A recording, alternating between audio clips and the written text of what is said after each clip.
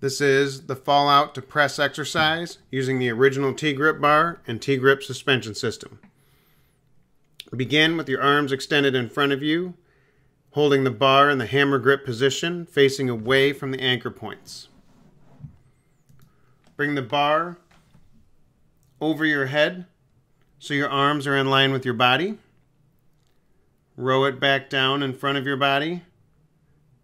Lower down so the bar is coming to your lower chest, and press back up. Repeat the exercise. This is an excellent exercise for lats, chest, triceps, front delts, and your core.